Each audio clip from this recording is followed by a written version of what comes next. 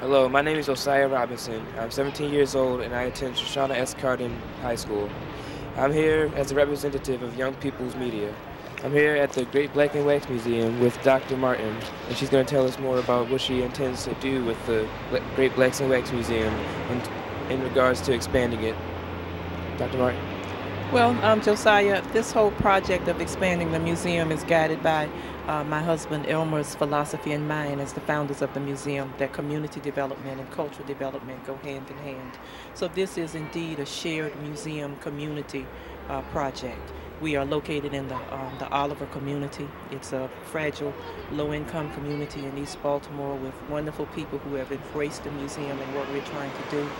We are building, and right now in the design phase, for a block-long museum that will go from Bond Street to Broadway on North Avenue.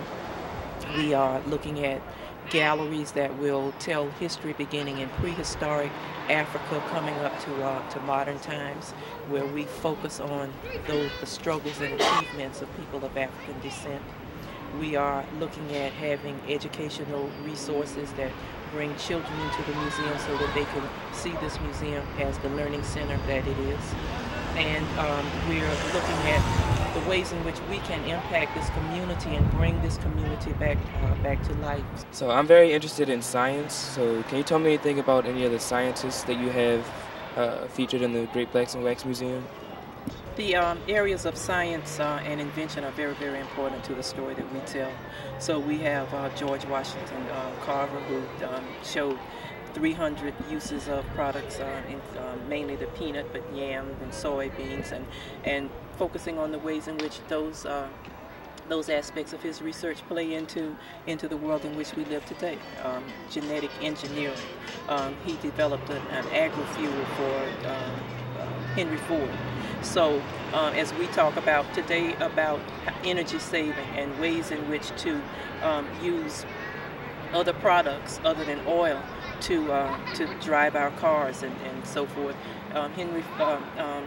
George Washington Carver was able to do that almost 100 years ago. We have Lewis Latimer and Granville T. Woods, who had a role in the development and invention of two of the world's most important inventions, electricity and the telephone.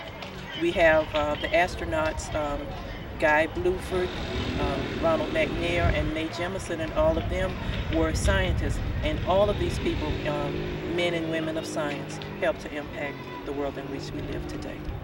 This is Josiah Robinson, and this has been a Young People's Media Update. Keep in mind that these young children are Baltimore's future. Until next time, this has been Young People's Media. Good day. We love you, Great Blacks and Wax Museum!